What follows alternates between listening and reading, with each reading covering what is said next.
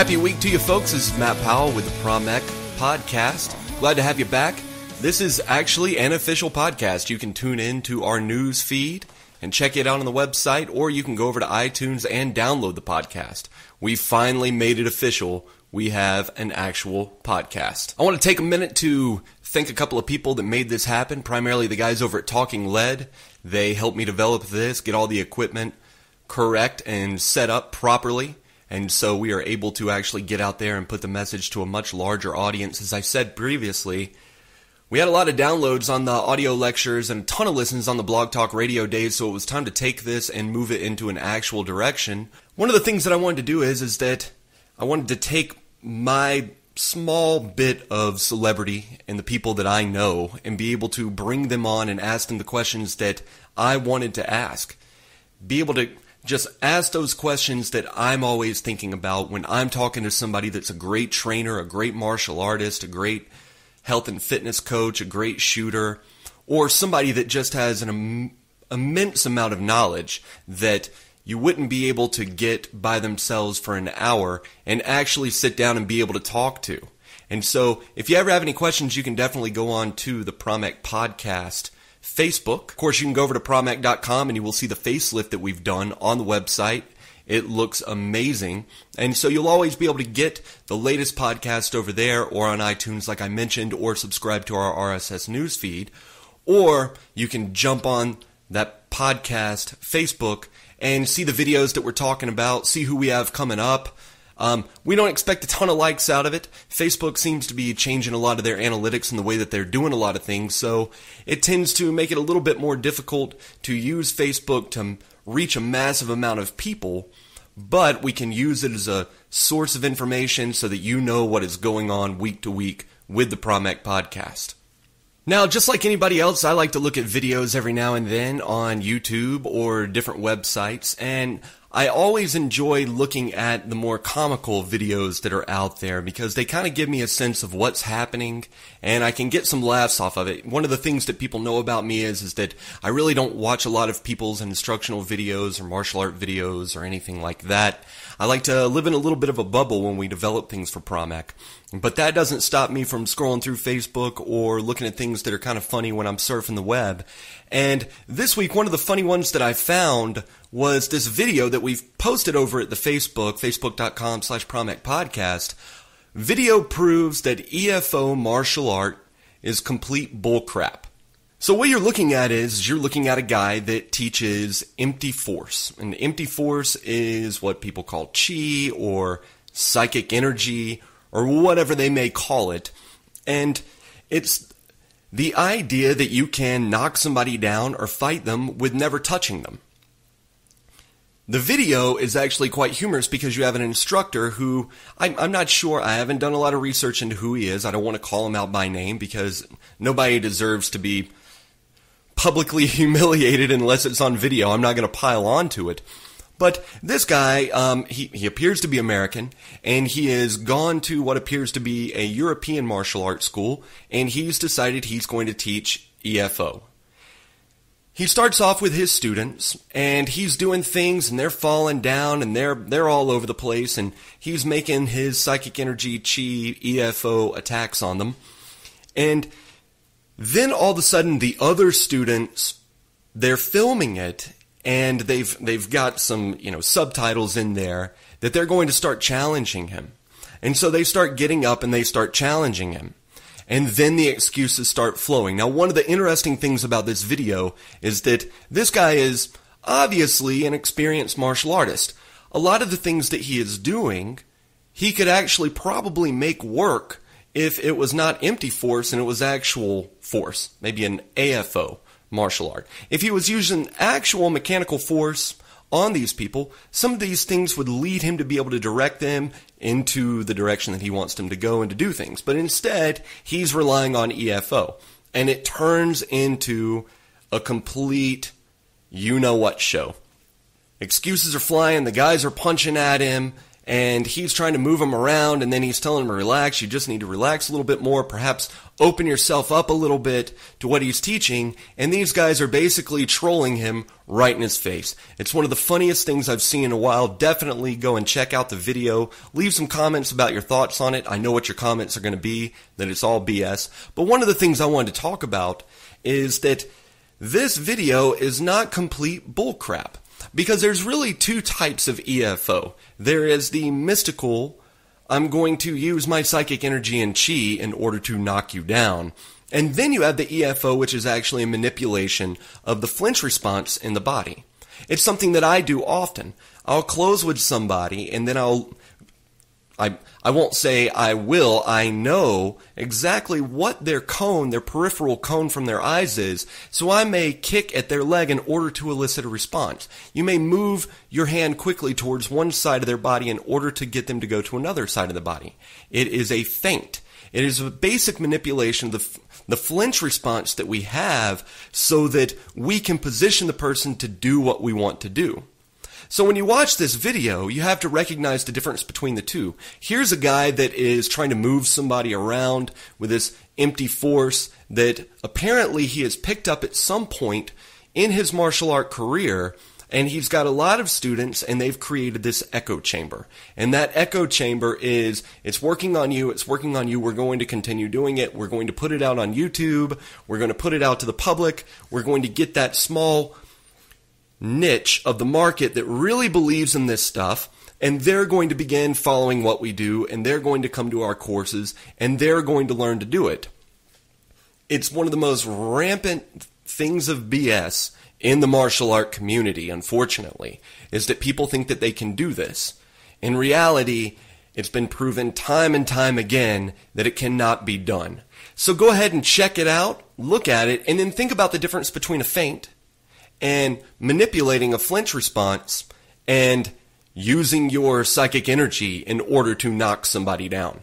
Now, a lot of you are familiar with the audio lectures and the way that we've done things in the past, which is basically me talking for an hour and giving a lecture and talking about what's new with Pramek, but we're going to do things a little bit differently. I am very fortunate this week to have SarahJamieson on. Sarah is somebody that I have a high amount of admiration for with her work. She's not I'm going to read it in a book and go out and teach it. She reads it in a book. She really absorbs what the subject matter is, and it's incredible subject matter you're going to hear her talk about. And then she goes out into the world and she does it. She experiences.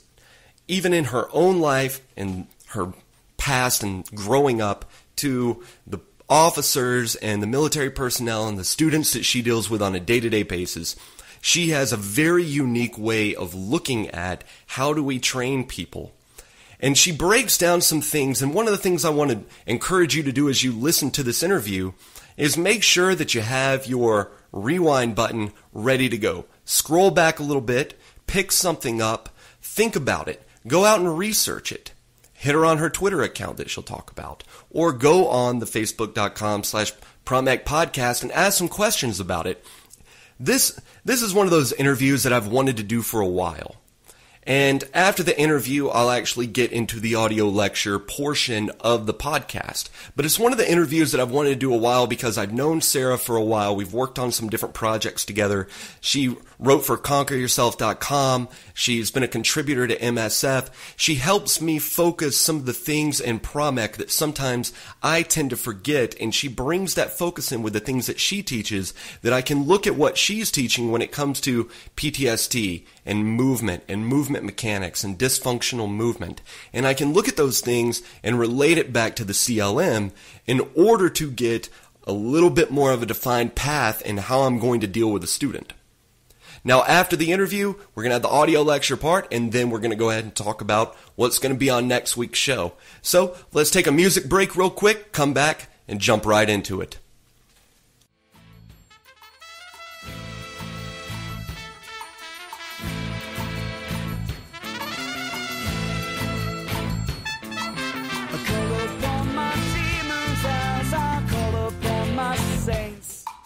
I lend an equal ear to each, and I suffer no complaints.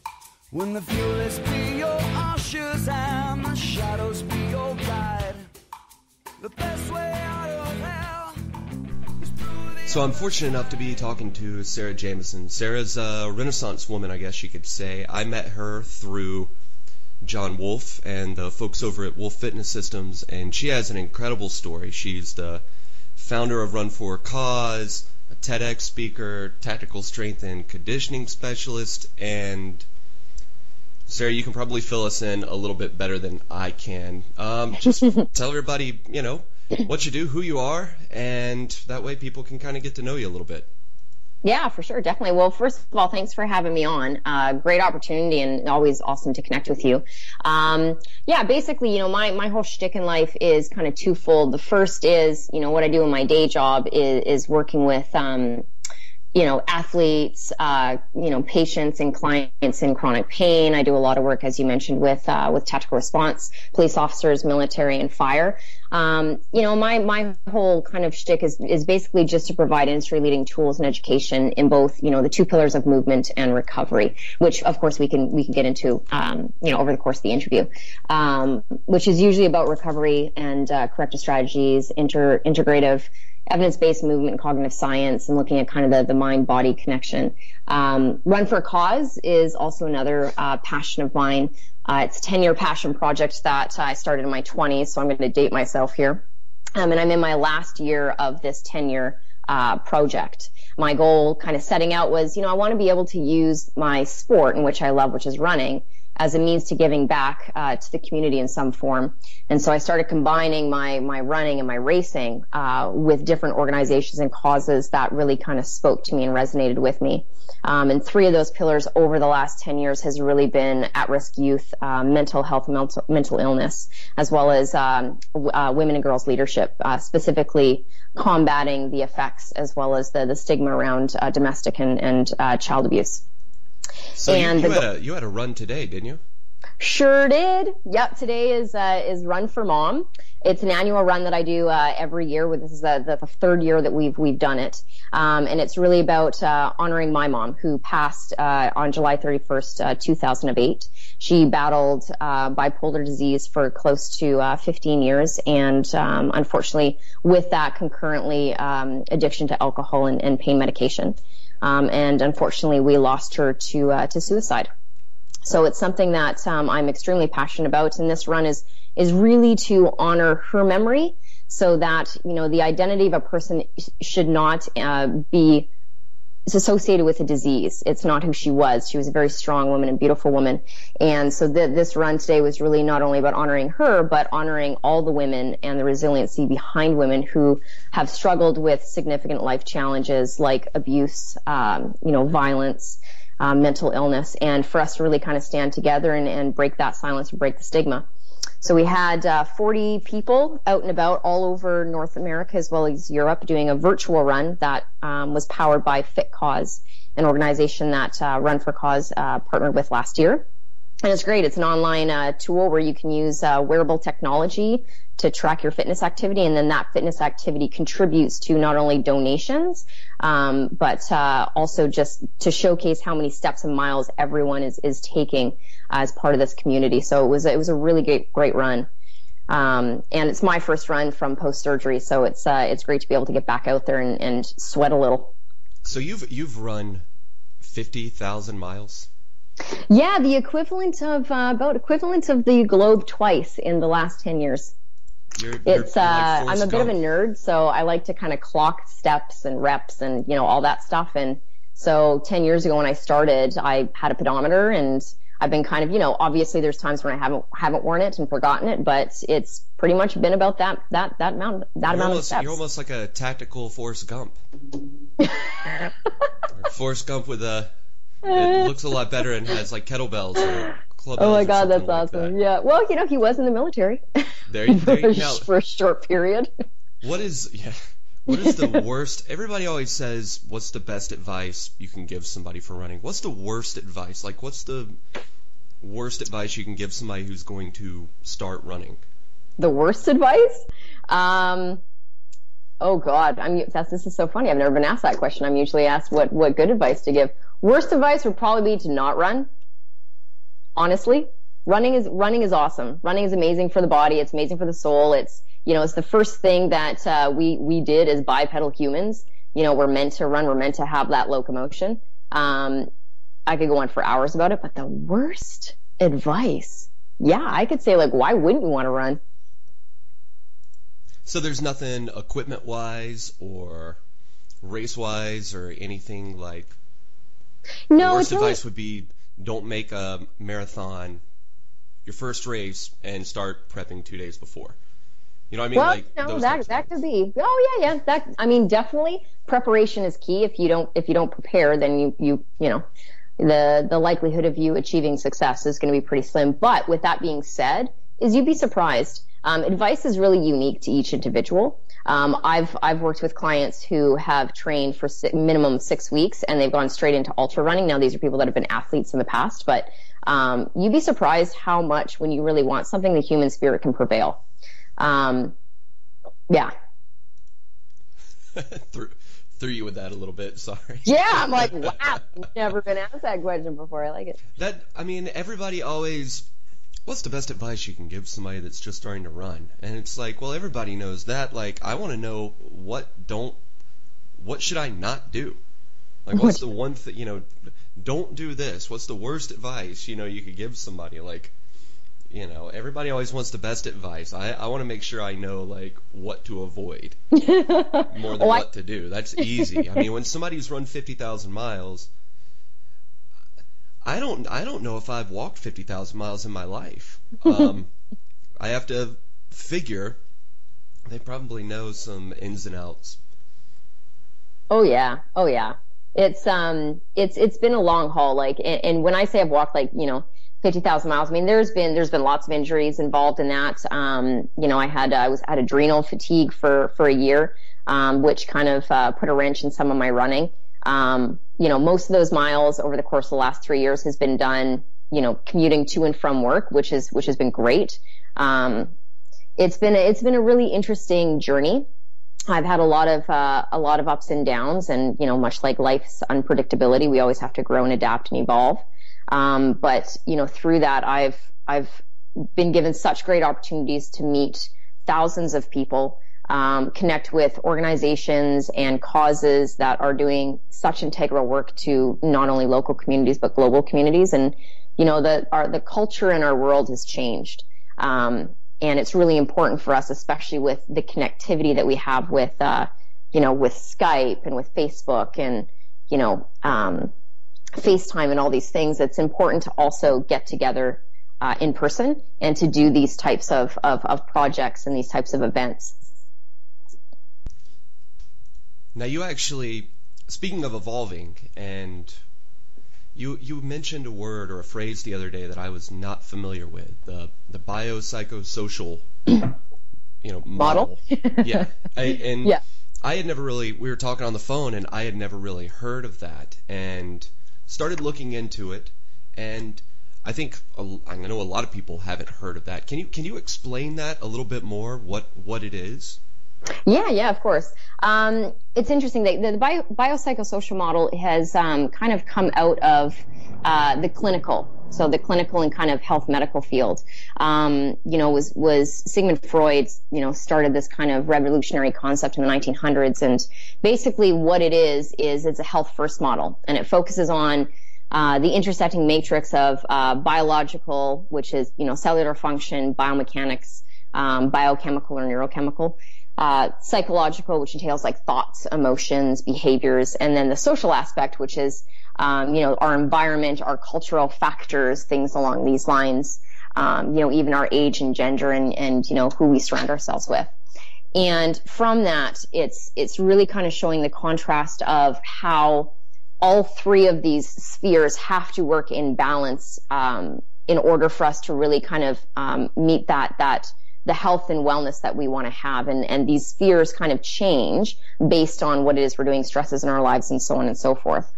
And so when working with chronic pain is something I've been doing for over 10 years with both athletes and clients and whatnot. And I realized that this played an influential part in both athletic development, as well as just overall health. So, for instance, with tactical officers, obviously the stress factor being a huge part of the job, is, a big kind of component and focus of where the research and whatnot that I do. So the biopsychosocial model is really taking those three contexts and making sure that you have coping strategies and everything is in equilibrium and balance, so that you're not like training too much, or, when there are stresses or when there are times of anxiety, you make sure you have coping strategies for that. And, one of the most important things with the social aspect is making sure that you have a good support system, whether it be family and friends or an outlet from which you can make sure you're not isolating yourself. Okay, so let's actually so you talk about an officer and chronic pain with an officer. And, we have a lot of different types of people that listen to this podcast, especially from the law enforcement community, the military community, martial art, fitness. It's pretty wide ranging, but I think the officer is an interesting rabbit hole that we can go into a little bit with the biological, psychological, and social side of it. Because if you're pushing a car 8 hours a day, and then, you have those officers, we're famous for sciatica and having problems with that from our duty gear, and then, of course, any type of job-related injuries, half the time that don't get taken care of like they should. So how does that model apply to an officer? No, that's actually a great question. Well, if we kind of look at it from the very kind of foundation, the nature of police work in general obviously has a high level of stress producing situations. And no one is immune to stress or emotional strain on the job. The physical aspect of, the duty gear that you have to wear, the vest, all of these things restrict a lot of movement in the body. So if you're wearing a vest and your duty gear for, 10 to 12 hours, most shifts are 12 hours, that's a lot of restriction on the thorax. You're in a patrol car for, like you mentioned, 8 to 10 hours of that, depending on, whether or not that's the department you're working in. A lot of that, the physical ramifications of just the actual equipment and the PPE it plays quite a deep role in the physical changes that your body has. So if we look at the biopsychosocial model, the first entry point that I have with clients and officers is obviously the biological, because I look at the biomechanics. My first screening process is to look at, we base it on neural development, so how we develop from babies and into adults. But we look at, the 7 key movement patterns that a human does, and we look for deficiencies and dysfunction within those patterns. And that can relate to either tissue extensibility, so muscle that needs to maybe be rolled out or stretched, or joint dysfunction as well, so the inability to mobilize certain joints. And so we see like thoracic spine, lower back, pain and injuries in officers due to just the status of their job and what they have to do day to day. With that, then can trigger anxiety in the body, so that the actual neurochemistry and biochemical secretions in your body change. Cortisol goes up, adrenaline can go up, immune system goes down, adrenal function goes down, and so we see, sleep disorders with shift work as well, which is then concurrently reproduced with, the limitations from the biomechanics. That was one of the most interesting things that when you mentioned how the shift work, most people think of, you become a day sleeper, or, you deal with a different type of criminal at night than you do during the day, or your shift changes, but the actual biology and psychology and the social side of the shift work, I never thought of it like you talk about how shift work actually affects an officer.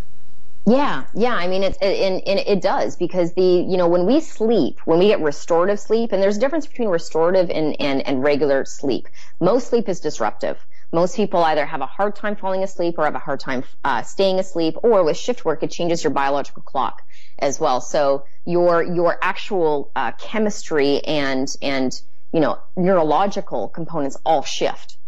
Sometimes people adapt a lot quicker. Other people have a real hard time adapting to it. And so when we don't have restorative sleep, things change and manifest differently in our body. A lot of the things that tend to happen are, people are more prone to injury. There's more risk there because their motor skills are reduced. They're not able to, react the same way. Tripping over a curb when you're trying to run down a suspect is things like that, where in normal circumstances that shouldn't be a problem. But when people lack sleep, or when their body's starting to break down, it changes. Movement's a behavior, and a behavior is in the brain. So when we talk about movement, that's motor control. That's your brain telling your tissue to do something, your joints to do something. And when that response is diminished or doesn't work as well as it should, then things in the body start to change. And with restorative sleep, that's really our time, your body's time to filter everything that you've processed throughout the day. Every visual stimulus, every auditory stimulus, every kinesthetic or tactile stimulus, all of that has to be filtered and filed away into our gray matter of our brain. And with restorative sleep, everything else in your body shuts down. But if you don't get that, then things start to change. And how your body represents that is through stiff and tight muscles, injuries, just feeling kind of overall not so great. Psychologically, it can be, higher response to fight or flight or alertness, kind of on edge, mood changes, all these types of things. And, then that, when we start talking about, we've done the biological and the psychological component, then we look at the social context of that. And that's really looking at the support system versus isolation. Right? So the culture of first responders, whether it be law, military, fire, is, you got a buddy system. And a lot of people that are on the job also hang out, outside the job because all of the similar interests. But sometimes we don't actually talk about the things that, goes on at the job. So having that support system is hugely important. And that all factors down to, those three spheres having to work in association with each other and finding that, that equilibrium between all three. It's interesting because one of the things that we talk about with the concept behind mission-specific fitness is that it's like a pie. Mm-hmm. And, with that pie, you have your diet, you have your exercise, you have your theory, understanding why you're doing something, and then you have the social aspect. Because, when you have people around you that are doing that, you can have that competitiveness, or you can have that, support network. You go to the gym, you have somebody to work out with. That I think the social side, a lot of people don't put the emphasis on it that it actually needs when it comes to long-term health, long-term fitness. That is an important area. Not just going to the gym by yourself all the time, but working it more into the social side of the things that you do, which is why I think CrossFit has been so popular. Mm-hmm. Is that you're not going down to the LA Fitness and pumping iron for 40 minutes and wiping off a sweaty bench every now and then. I mean, you're in a group social environment. Mm-hmm. And I think that's one of the things that, we forget way too often and turn fitness into a solitary pursuit. Yeah. Yeah, and it's interesting, and even in the sense of the physical training of what the officer needs to do to not only, if you're starting out as a recruit, maybe just applying to a department, but also as a vet within the department, it's the training has to be specific for what it is you're doing. And so a lot of the officers that I work with are coming from, and CrossFit is a great sport. I absolutely love it. I do it myself. But when there's movement dysfunction or injury components, when there's risk, then we can see that there can be a heightened amount of injuries coming out of that. So it's really important for individuals that are training hard to understand that you have to train for what it is that you do. Those patterns have to be transferable into your job and your profession. And CrossFit's great because it enlists power and strength development. There's a lot of agility. It's metabolic training at the highest. It's functional. And a lot of the work that I do is in people that have already been injured, or there's precursors like low back or sciatica. So what to do when you actually have an injury that could be prevented is really a large focus of the physical side of things that I do. And it's an amazing niche to work in. Now, tell us a little bit about that, what you do. It's funny when you get into these, everybody in the martial art or fitness or shooting community and so forth, everybody's got their day job. Mm-hmm. And a lot of us are fortunate enough to have day jobs like I do that transfer into the other things that I do as my interest and my hobbies. What's your day job? And because it feeds directly into this. Yeah, it does. My day job is something I've been doing for 15 years in the health and wellness industry, and basically corrective exercise is really the foundation of what it is that I do. But if we look at kind of what is corrective movement or what is corrective exercise, the reality is that in order for the body to really function properly, there has to be cohesiveness between the muscles, the joints, and the neuromuscular system, so the nervous system in general. So we look at training movement and then look at it from the fundamentals that actually create movement. A problem with many exercise professionals that we're faced with today is that the active individual has kind of lost their ability to do the basic fundamental movements. And that's, whether that be, squatting, lunging, stepping, reaching, they've become less efficient due to habits or poor training or injuries, or their profession causes postural deviations. Prime movers versus stabilizers become less effective. So these are the things that I look at. I get to screen biomechanics and then really kind of look at creating innovative and integrative ways of fixing that so that we can restore movement quality and we kind of rebuild those connections. In our industry, that's called movement pattern recognition, which is basically getting the brain to talk to the tissues more efficiently. And that's really what I do all day long. And, it's funny because most people go, oh, so that must be rehabilitation. Well, actually, it's not rehabilitation. My goal is to not actually rehab people. My goal is to look at the human frame and find dysfunction before it becomes an injury, so that people can work out and train and live optimally versus having to have an injury and then rehab. And when we look at the medical system in general, and this goes into whether it be our training, personal training or coaching athletes or GPs, all of the fields are really based on treatment versus prevention. And one of the things that, that I'm trying to do is change that paradigm so that we look at prevention versus always treatment.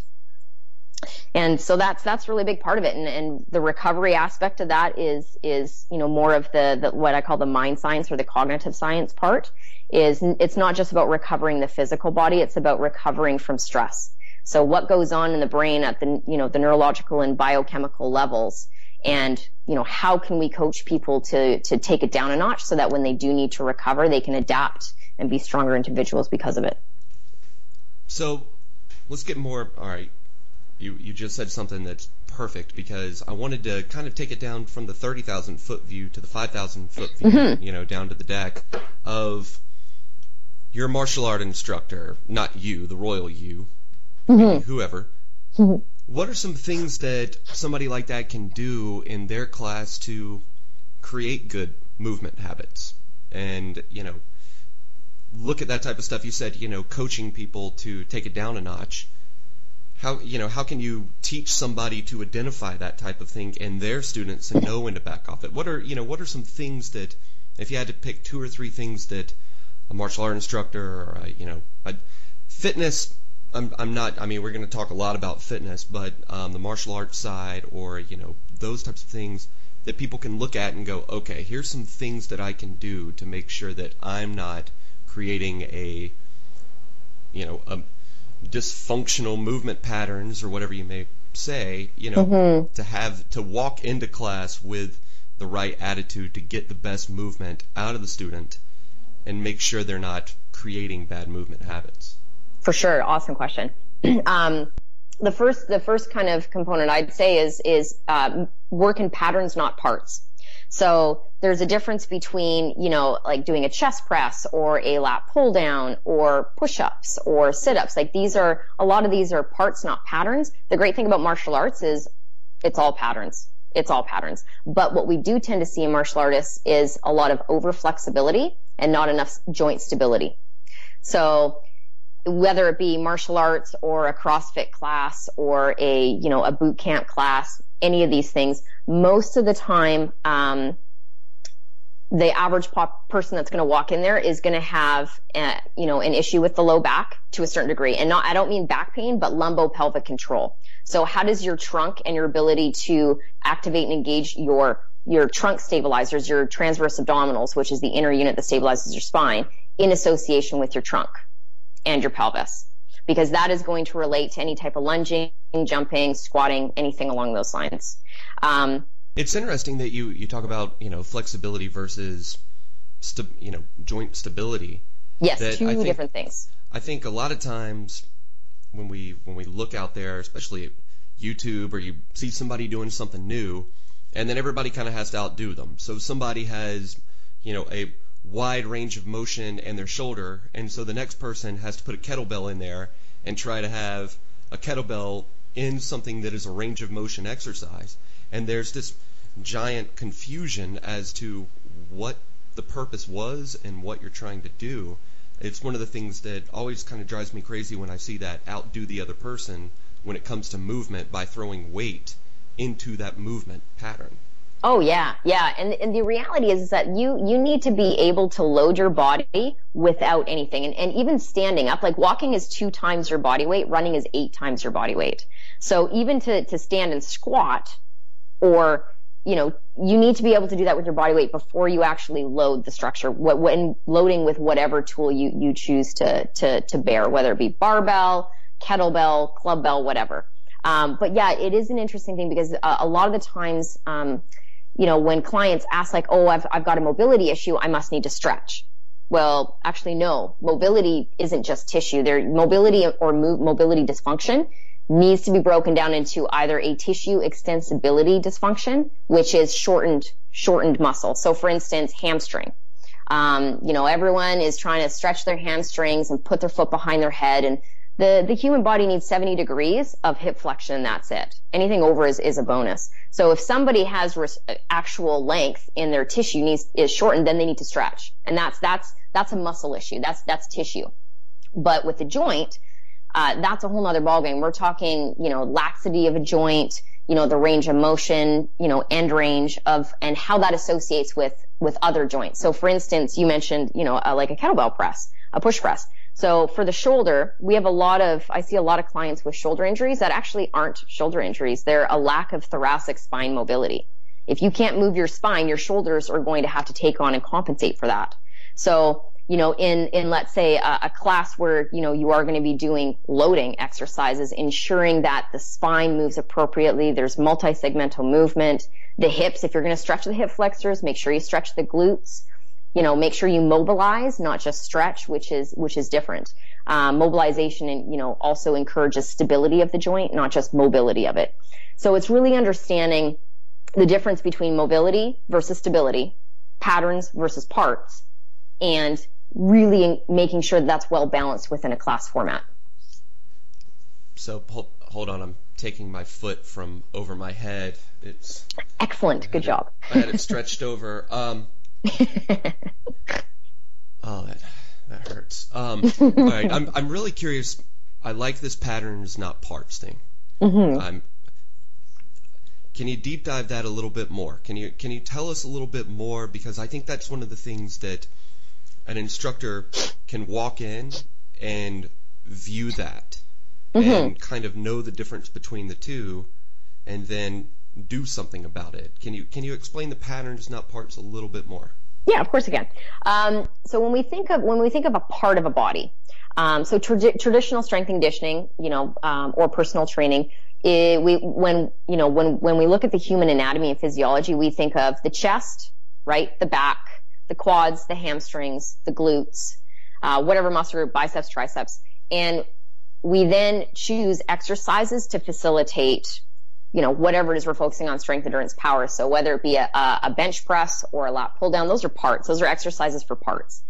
The problem is that, and of course it depends on, what your goals are. If you're going to bodybuilding, awesome. Then you want to be training parts, because that is what you're going to need to be able to execute that sport efficiently. But in martial arts or in tactical training, most sports are in patterns. So the human body doesn't work in parts. We work in patterns. If I want to walk forward, there is a series of muscle activations and joint mobilizations that need to take place in order for me to get from A to B.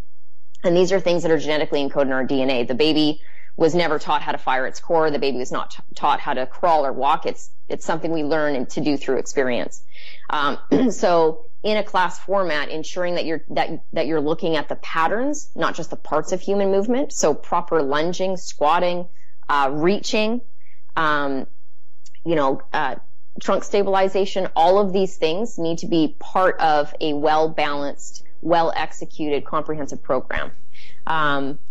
Does that make I mean, a lot of people, they've got the parts. Yeah. They have. Put them in a pattern. Yeah, throw them in a pattern, and they can't stabilize. And yep. I mean, they come in, they're officers or whoever it is come in, they're incredibly strong, and no range of motion, and injury prone all day long outside of the part. If it's something that they're not used to lifting and, they're 1 to 2 dimensional way, they're going to get hurt. Yeah. Yeah. And it's, when you look at movement in general, and as I mentioned before, movement's a behavior. So a behavior takes place in the brain. If you want to change movement, you have to change behavior. So I can go out there and I can, squat 325, I can bench my own weight, all these things, but at the end of the day, if I can't do something like when I fall over, if I'm taking down a suspect, I need to be able to maneuver and manipulate that person. That's a pattern. Those are patterns that we're training so that you can execute something efficiently. You can't get that out of just doing a bench press or a squat or a max deadlift. Those are all great for power, and they will play a role, but there's a difference between prime movers and stabilizers. If you can't stabilize at some point in time, that will blow. It's like putting the wrong fuel in the car. Your car will drive, but it will break down at some point in time. Now we're going to give our voices a little bit of a break, and we will be right back.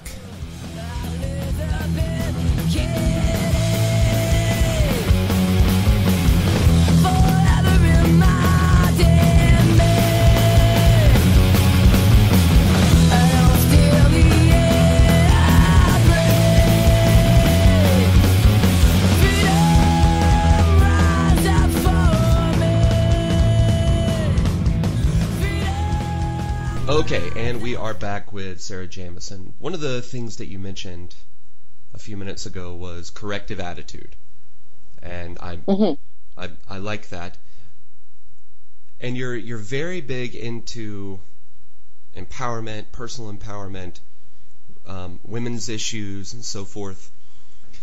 How do you see this type of stuff relate to empowering women, if that makes sense? It totally does.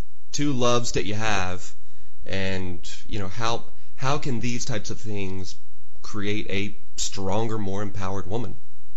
Yeah, no, that's actually an awesome question. A lot of the women that that I work with, both professionally but also personally in my causes, are most often women that have been through trauma of some sort. And trauma doesn't mean it has to happen to you. You can witness trauma. Or witness an event that deeply shapes and shifts the paradigm of who you are and who you're going to become. So when we talk about empowering, women in general, it's been a really interesting last 50 years. After women getting the vote and, women going through the feminist movement, and I can go down the rabbit hole with that, but I won't. Women in general still, to this day. Wait a minute, women can vote? Yep. No, I'm just kidding. Okay. Who knew? I know, right? I'm just joking. That's quite all right. And it's interesting because women today we're in a very interesting position because we want to be professional leaders and we also want to have families. And so women in general are go. They're, we're trying to spearhead our own companies. We're trying to work as many hours as we can to provide for our families and to also leave a legacy. And so this is a kind of like a two-pronged way that we could look at it. And the first is, what I just mentioned is more societal. And then the other one is more kind of, personal of where women have kind of come from. When I talk about movement and corrective movement, I have a lot of clients and women in my life that, it brings them self-confidence. It brings them the ability to look at leadership skills and personal development skills within a healthy atmosphere, the type of corrective movement or movement, skills development that I focus on, it can be in the gym. So, having a woman who has previously been abused, whether that be domestic or sexual or whatnot, and getting her into a position where she feels confident and strong to go back out into the world. So when I talk about empowering women from what I do with Run for a Cause and how, my profession is being, a health and wellness leader, that to me is the most important thing, is giving women the skills so that they can go out into the world and, be inspired and be motivated, and also feel that they're strong enough to be out there and to defend themselves if necessary, and to put themselves into positions where they're not isolating themselves. They're out there with their community and their friends and their family. Now you do a lot of work with PTSD. And, yes. Yeah. That's got to be a gigantic thing from abuse. Like you said, I mean, you can just see it. You don't have to do something. You can get that. I totally lost my thought right there. I'll edit it. Hold on. Let me go back.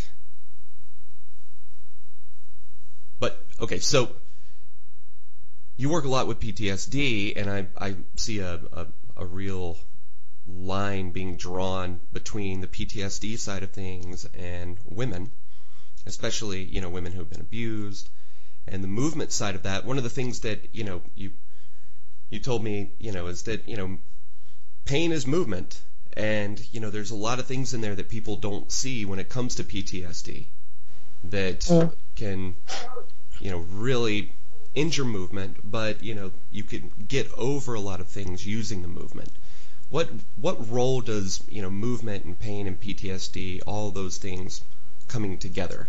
It's almost like the parts and patterns thing. Mm-hmm, you got a couple of parts over here, but they're creating a pattern. How do you view that pattern? Yeah, that's an awesome question. And PTSD is I'll answer that in just one second, but PTSD is an interesting diagnosis. A lot of the times, depression, anxiety, mood changes, all of these things kind of are, there's a synergy there. One kind of leads to the other. Sometimes they go back and forth. So PTSD is an interesting disorder to look at, and it's actually more prevalent than most people realize. When we look at the brain, trauma reshapes the brain. So we'll start with that. Pain, whether it be physical or mental, changes movement. And your body doesn't recognize, your brain doesn't recognize whether stress or anxiety or pain is mental or physical. Like neuropathy and the neurological connection there is the same. If I feel pain, I don't know, your brain literally doesn't know if it's mental or physical, but it's there. So when we look at mental illness or mental health, which is a large part of the work that I do, that I volunteer in, and research that I look at, is really understanding when there is physical pain, there's usually a mental component of that, and it's the chicken or the egg, which came first, right? If I have anxiety and stress in my body, my tissue will respond to that, because our tissue holds emotional context. It's the psychosomatic connection. So my tissue will tell me, I'm unhappy right now, you need to change something, or you need to change something in your life, because what you're doing right now is not working for you. And that anxiety and that the pain will get so high in individuals where something will blow, whether that be a diagnosis of, whether it be PTSD or depression or anxiety, or an injury like low back pain or sciatica, things along these lines. So both of them go hand in hand. So when we look at that in its essence is a pattern. Movement in general releases stress. It releases the serotonin and dopamine and all the chemicals that neurologically we need to heal the body and restore movement and restore how we feel. So, active living and staying active are all part of that. So my role when I'm working with individuals, that if there's a mental illness diagnosis, or maybe they're feeling a little, humans get sad, humans get angry, that's part of who we are. But when I can clear the body of dysfunction by using, corrective exercise tools, maybe it's yoga, whatever I feel that unique individual needs, it's an amazing thing what happens. If you can rid the body of dysfunction, the mind and the mental component usually gets better as well. And that can go either way. When someone who does have PTSD gets the support they need, whether that be, professional support, or maybe it's self-regulation, they've developed good coping strategies, whatever that is, then we see the body start to clear up as well, and also start to move better. And it's really kind of looking at, that's why when we look at movement in general, or the biopsychosocial model, all three of those spheres have to work together. You can't have one or the other. It's not how we work. Our brain and our body are not separate. We're a whole system. It blows my mind when you see the interconnectivity to all of this. I mean, there's so many ramifications for training because of PTSD. Yeah. And I mean, PTSD doesn't have to be, I was in Iraq and something happened. It can be a way that you've been treated in a really bad martial arts school. Mm-hmm. Yep. It can be an injury from a fitness place, some fitness program that, a traumatic injury. Those types of things, they have so many ramifications that I think a lot of times instructors, people come in, they do the checklist, they teach the class, boom, get out the door. Mm-hmm. And they don't take the time to look at those types of things. It's one of the things that we talk about with Pramek in the CLM. In book 3 was the teacher and student relationship, is peeling back that onion. Mm-hmm. And getting as back, far back as you can.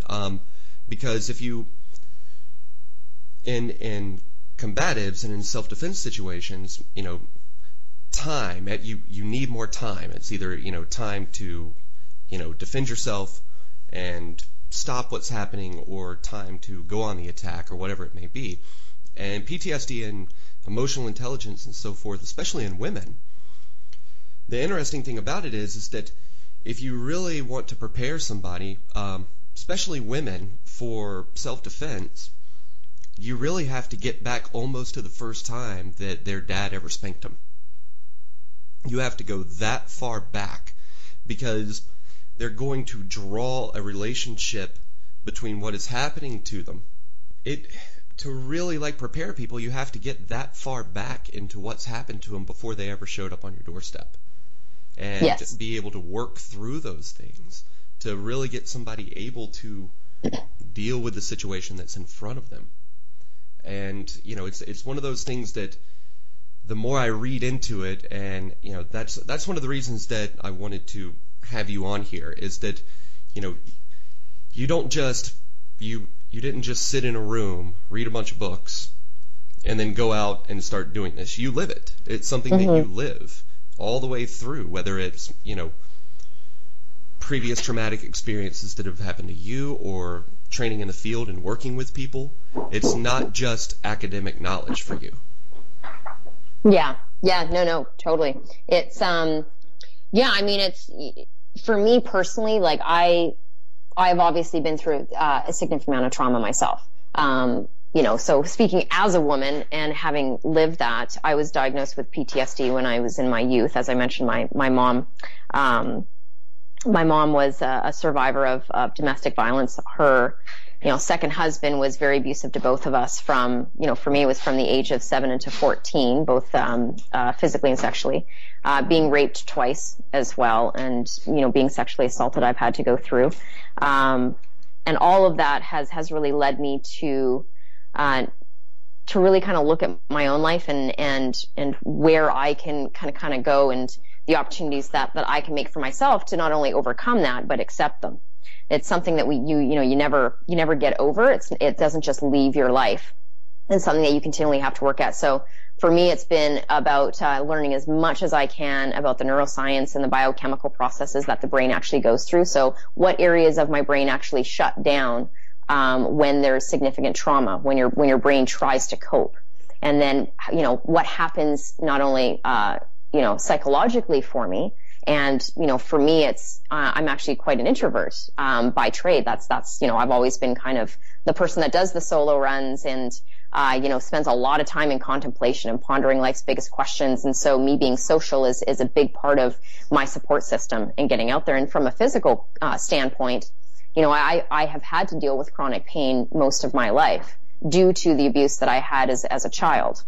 And that is, adhesions and scar tissue and, just contractures that sit around my spine that I just have to deal with every day. But it doesn't stop me from pursuing the goals that I have, which are, I train officers and I love doing the physical abilities tests with them. I love lifting. I love ultra running. These are all things I love to do. But the reality is that when we think about it, when the body feels vulnerable and kind of out of control, it's not concerned with, efficiency and effectiveness. It's what it's concerned with is preservation and integrity of the structures and being ready to take on the loads that you're trying to impose. So it's really about, your body and your brain going to the survival mechanism. And in order to get yourself out of that, you have to relearn and reframe some of the things that you've gone through. You're never going to forget them. Those are memories, but you can replace those with different coping strategies. And, in psychology, we call it positive psychology or cognitive restructuring, but it's really about changing your perception and what you place meaning on, when those triggers kind of come up. And that, leads, back into the conversation we had about PTSD and also, women in general, do tend, 1 in 3 women will become the victim of abuse. 1 in 3 Canadians, and it's actually 1 in 3 Americans as well, will have some kind of mental illness at some point in time, in the sense of like being associated with it, and that can be just something as small as depression or mood swings. So we just need to talk more about it, and we need to be more open about it, and understand that there is a connection between those 3 spheres of biological, psychological, and social. One of the things that I always like to look at is, and you mentioned it, which is perfect, is what value do you place on something? How much do you let it affect you? And what do you learn from it? And it's one of the big things I do in training, and one of the reasons that in Pramek we teach the way that we do, is so that people don't assign a emotion. They get detached from what they're doing so they can look at it objectively. That's not right or wrong, it's efficient or inefficient.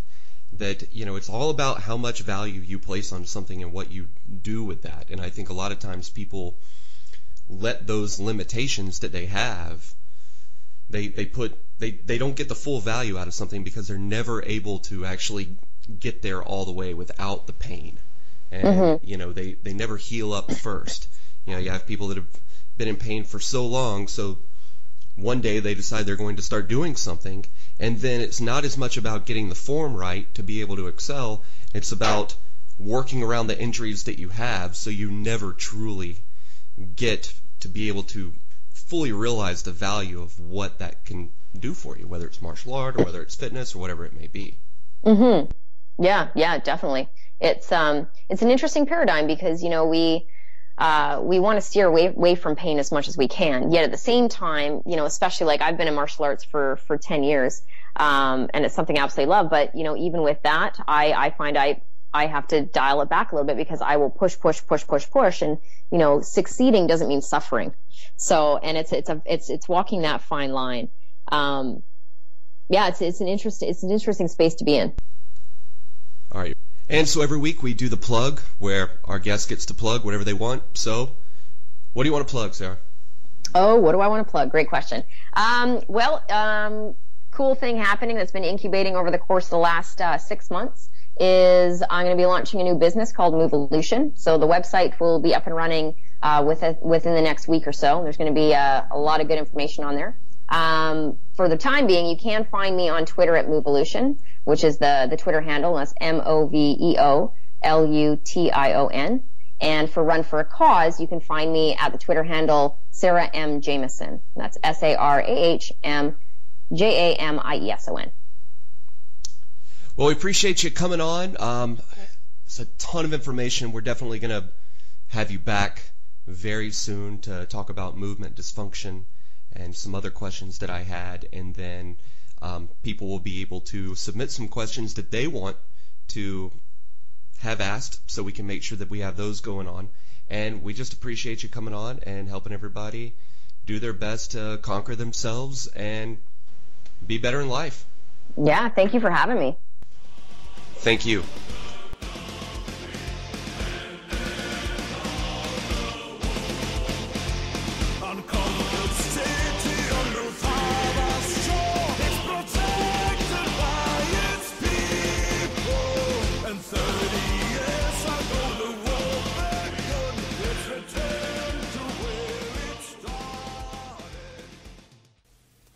Now that's just a sample of the types of interviews that we're going to have. Like I said, some of it will be back and forth. A lot of it might be just a person talking.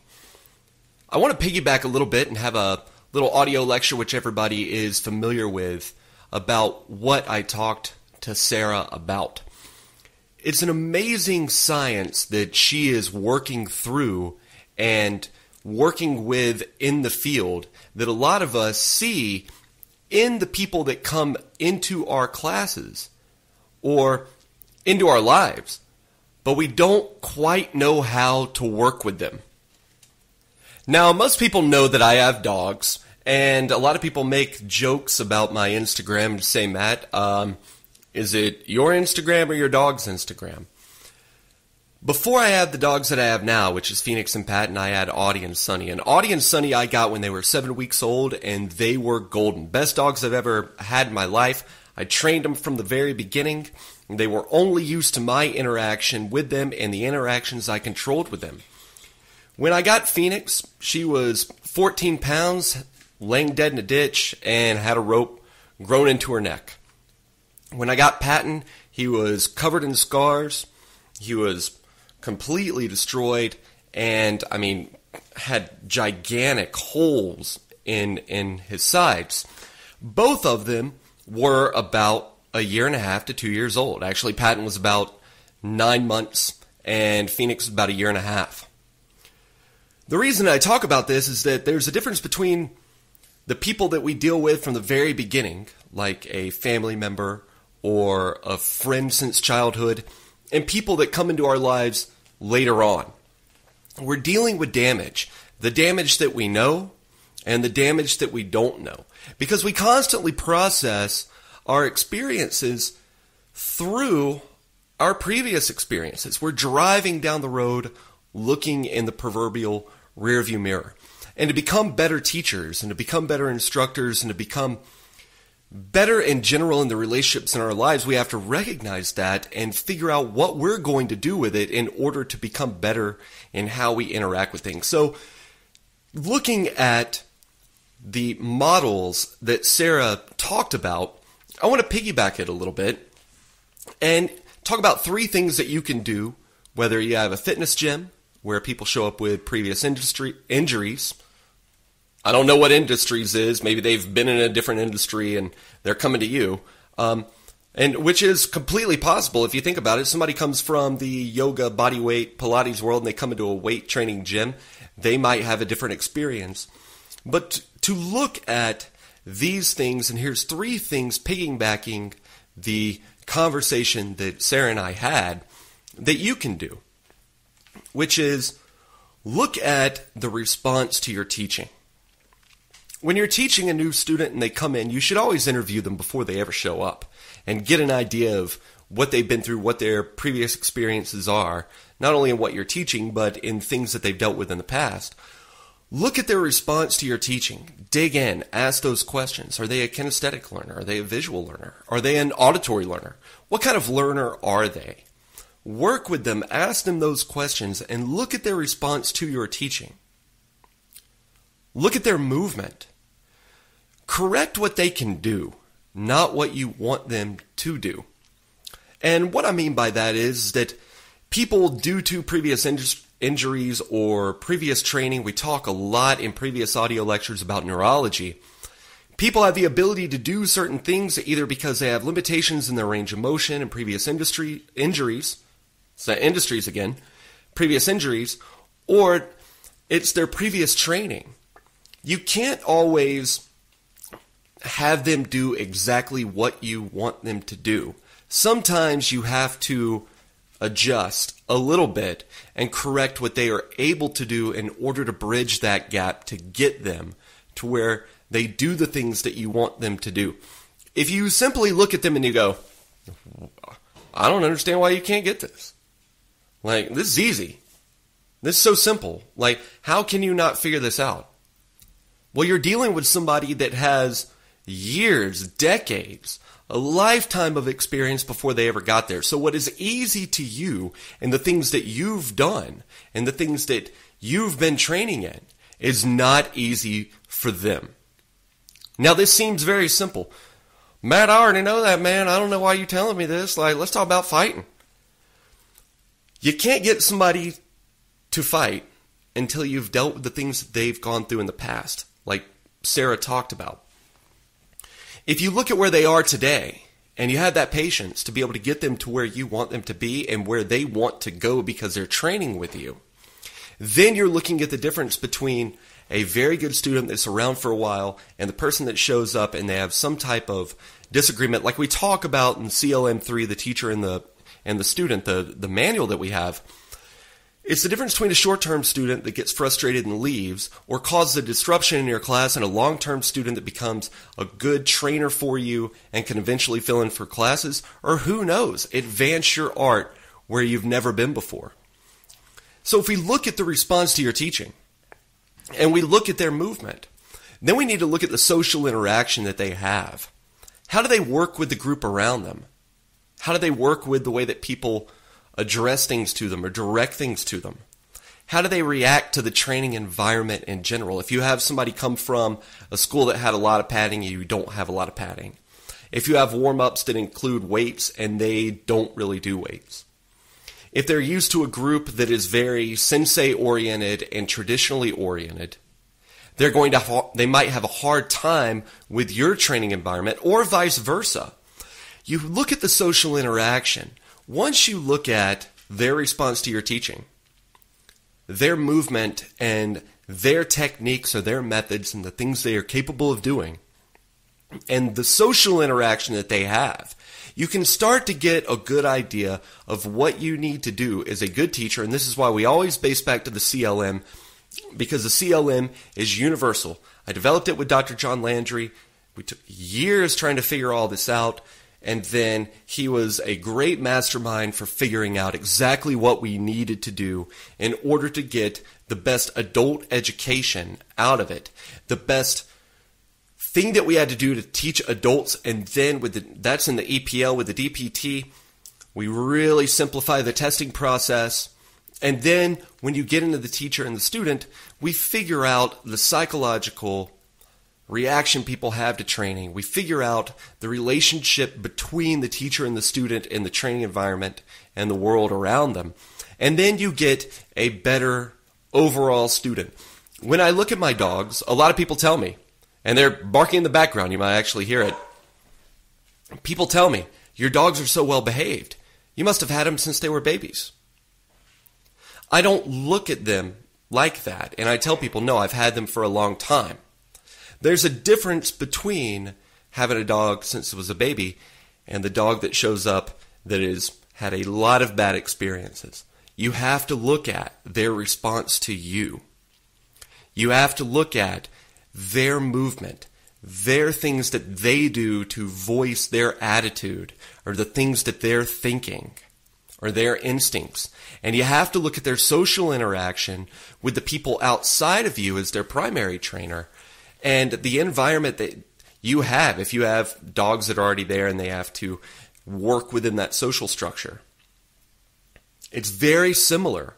But I always bring it back to dogs because, well, I'm single, I don't have any kids, and I love dogs. But if you're a good-looking girl that is really intelligent and you're in the Atlanta area, let me know. You know, there are a lot of podcasts about martial art, but there are not a lot about conquering ourselves. There are a lot of podcasts with a lot of humor, but there aren't a lot of podcasts where we laugh at ourselves first to become comfortable with who we are, And then once we become comfortable with who we are and where we are, then we're able to correct those things that we know we need to correct about ourselves. And that's what we really want to do with the new Pramek podcast, is bring out that science, bring out that idea that it's okay where we are. How can we move forward from there? How can we laugh at ourselves? How can we laugh at other people? How can you laugh at me? To have some fun with this. Now, this podcast will only get better if you get more listeners and you get more people tuning in and you tell your friends about it and get them going on it. The more listens we have, the more downloads we have, the more subscribers we have, the more we're able to go out and get some of those bigger names to come back and talk to us. I know a lot of people, and people that I know a lot of people. At that rate, we can probably get Kevin Bacon on. The more support that we have for this, the more you're on the Facebook, the more you tell your friends, the more you share our postings and get people involved, the more the bigger names that are out there. And to say that the people that we have are small names, that's a massive, massive understatement. The people that we're bringing on are huge. But I have a lot of people within the Pramek instructor group that ask me for names that are very, very, very gigantic names. And the more people we have, the more questions we have, and the more we're able to really dig into our guest and get the most out of them, and then get better and better guests. And that is the ultimate goal of this. Another thing that we're going to do is we're constantly going to have our previous guests back on. If we have a lot of questions for them, we're going to bring them back on, and we're going to pepper them with those questions and talk about those questions. Really dig in on the questions that people have based off of the previous podcast that they've heard. So if you're really interested in what Sarah had to say tonight, make sure you go over to facebook.com/Pramek podcast, or you can email info@pramek.com and ask the questions that you have if you don't want to be on Facebook. And we will take those, talk to Sarah, and we will bring her back. Her and I already talked about it. We missed an entire section on this podcast of things that we wanted to talk about, that she's got to come back anyway with her incredible knowledge that we can get those questions to her.